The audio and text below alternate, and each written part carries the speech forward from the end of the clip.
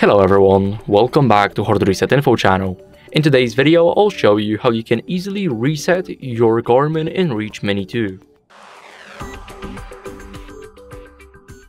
So first, what you guys need to do is click OK and now go over to settings.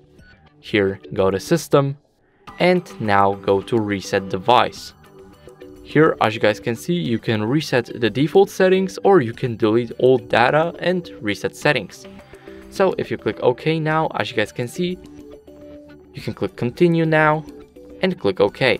As you guys can see, now it's being reset. But you can also do it the second way, which is, let me show you, which is holding this little power button for as long as you can until the screen makes this little icon here. And as you guys can see, you can also check that it's working because it's right here. Hold the power button until reset. And this should be it. Thank you guys for watching. Make sure to leave a like, subscribe, and see you in the next video. Bye.